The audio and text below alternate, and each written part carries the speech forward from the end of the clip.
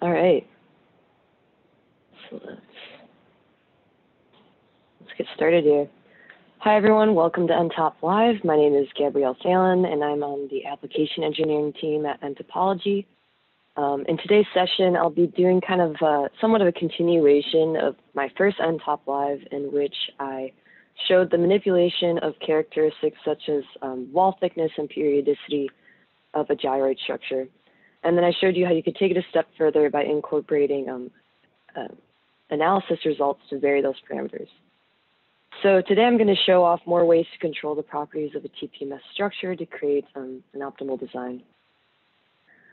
So in this first example, what I'm going to do is I'm just going to grab a cube here, let's bump up the size of it, and I'm going to apply a wall TPMS structure to it. So here we have a uniform gyroid structure, and as I said in my previous nTop Live, I showed you how you could vary different parameters such as the wall thickness and periodicity using a ramp block. So now in this example, I'm going to use a ramp block within the bias length parameter of our geometry here. So let's do that. Let's go grab our ramp block. And I'm actually going to drag that into this approximate bias length. And what I'm going to do is I'm going to vary my structure, the bias length, along the y-axis. So I'm going to enter in y here. And then I'm going to start entering in some values here. And then let's try negative 1.5 millimeter and 1.5 millimeters. So once I do that, you'll see that I now kind of varied my structure, and by playing around with this bias length, I'm able to blend from a skeletal and sheet-based TPMS structure.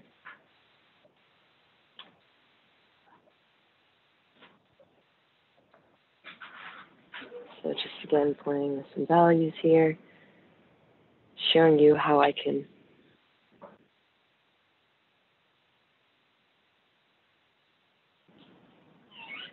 playing around with these values here.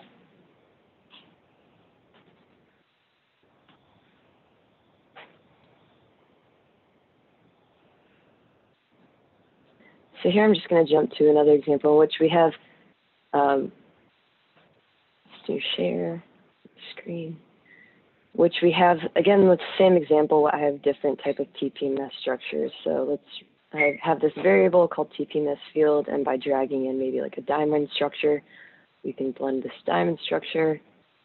Let's try the Schwartz field. There we go. So just kind of cool ways to manipulate our structure like that.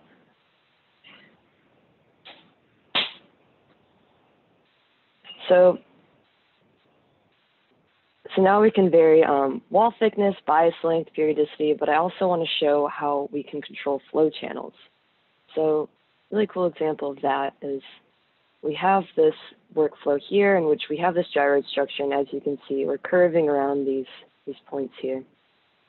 And I really like this example because this is when we start getting to the math tab of nTop platform. So I'll walk you through what I did here. We start off by importing just this CAD part here. And what I did is I started selecting the sides of this part here. So I have side 1, side 2. I joined these sides together. I converted them to implicits. And then I have this, this variable that I called curvy math. And basically what I'm doing is I'm just taking my first side, subtracting my second side, and then dividing it by my first side and adding my second side. So I have this little equation here. You see equation S1 minus S2 over S1 plus S2. And then I created this large TPMS structure in which I'll be able to manipulate this TPMS structure using this curvy math little equation I have going here. And the way I'm doing so is, again, varying in the y direction. So we see our part curving in this y direction, and so that's how I want to manipulate my structure. So that's what I did here. So we have this curvy gyroid. And let me just show you the field viewer so we can actually see what these channels look like. So turn off this view, and you can see I have my gyroid structure conforming to these curves.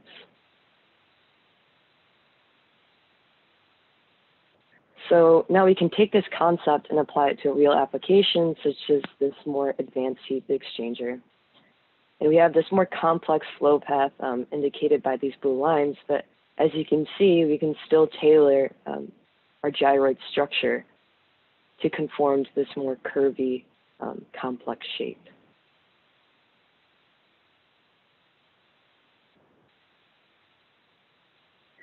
So I kind of laid the foundation of a couple more ways that we can have complete control of our geometry, but really just scratching the surface of the power of nTop platform.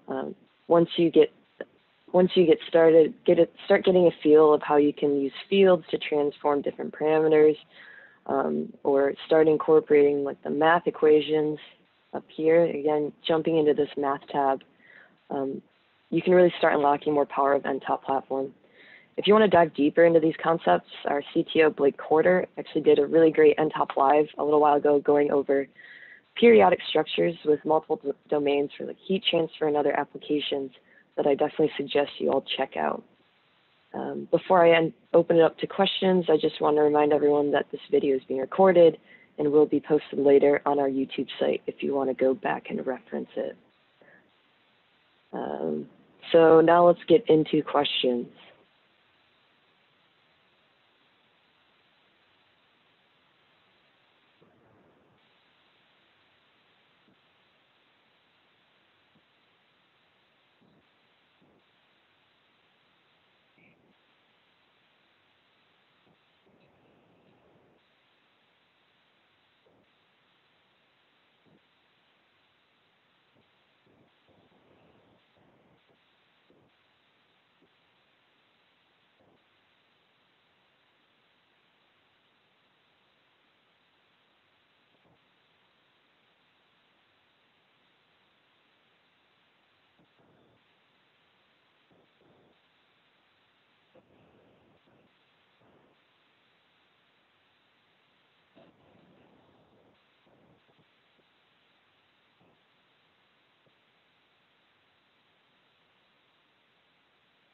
It's just, again, playing with these different parameters here, and you can see my field viewer start to update these changes.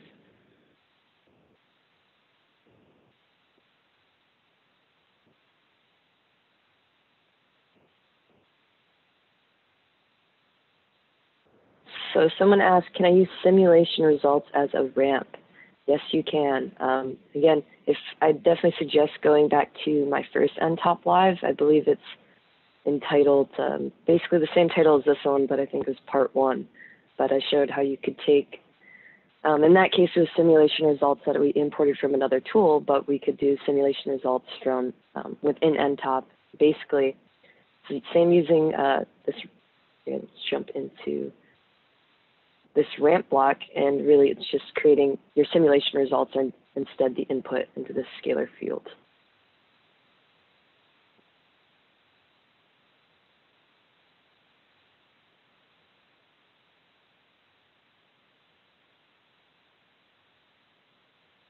So another question, able to change the spatial orientation of the gyroid, kind of think maybe asking to like vary the periodicity a little bit, cell size.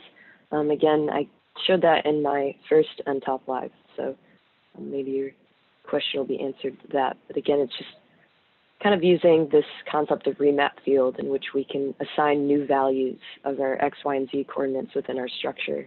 So if I pop open this info panel, you'll see a description of what exactly that remap field is doing.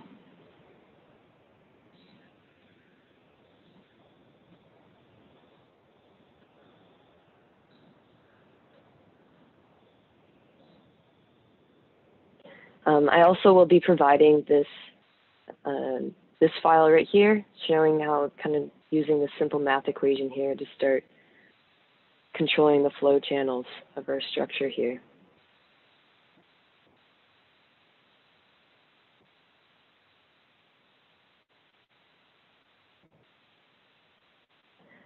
Okay, someone said they cannot find the first video. So where can you find it?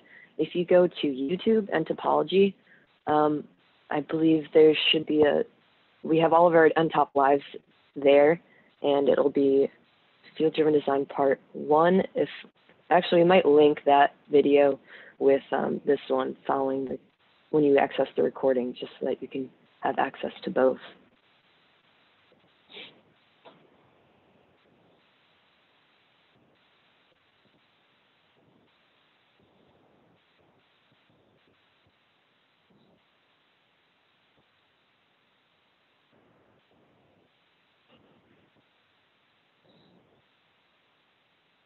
So as I mentioned, our CTO, Blake Corder, his video also goes into a lot of this stuff as well, and you could find that video on our YouTube site as well.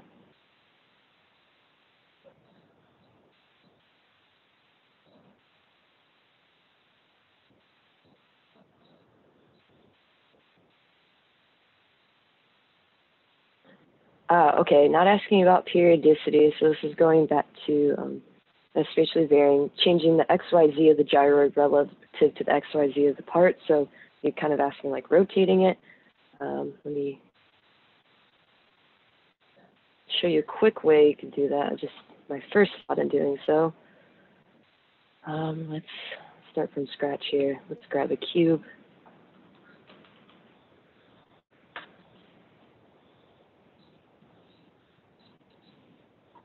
So here we have our part. What I can do is let's rotate this object. Rotate about its center. And let's rotate around the y-axis. Let's just do 90 degrees. So you see our original structure here, and then I rotated it. And so what I could do is if I had another part or something that I wanted to apply this rotated TPMS structure to, I could really just, we're just going to use a cube here, but I could just take my rotated TPMS structure and then intersect it with this new structure here. So we have this rotated, we can kind of show you the original orientation of it. You can kind of see how it originally was, but then I rotated it and intersected it with my new geometry. So this is obviously just on a simple cube, but you could do this with any of your part geometries.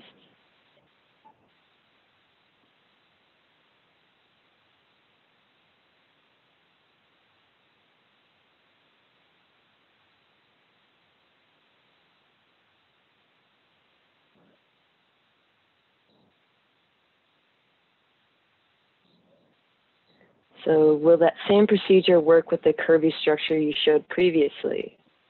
Yes. So what we could do is, so I have my curvy structure here.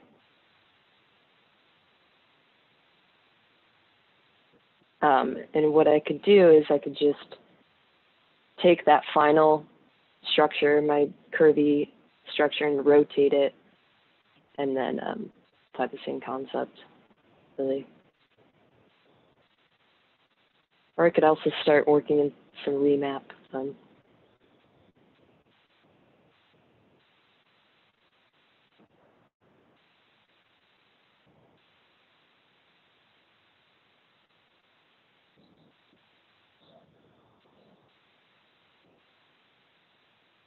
Yeah, okay.